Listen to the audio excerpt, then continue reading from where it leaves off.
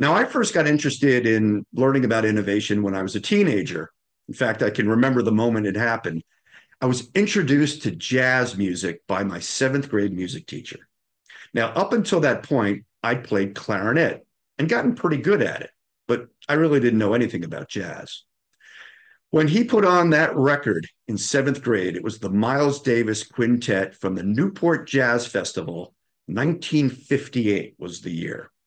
And it really opened my eyes and my ears to a completely new style of music. What I've come to learn about jazz and jazz musicians along the way is that innovation is just part of the way that they're wired. The best jazz musicians are never satisfied with the same old, same old. They're always pushing forward, trying new styles, trying new ideas, even if it means potentially losing their audience. That's something that's always stuck with me.